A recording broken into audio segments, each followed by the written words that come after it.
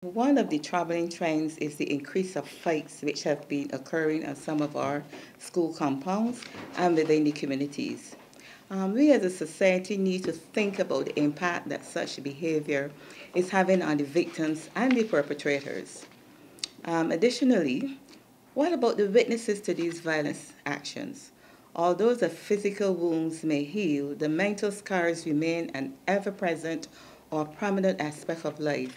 What is of an even greater concern for us at the department is the growing trend of posting these acts of violence on social media.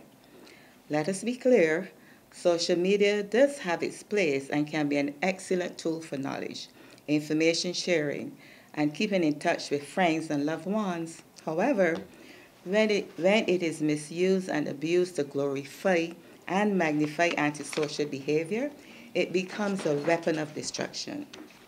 Parents, I caution you, it is so important that you are aware of your child's online activities.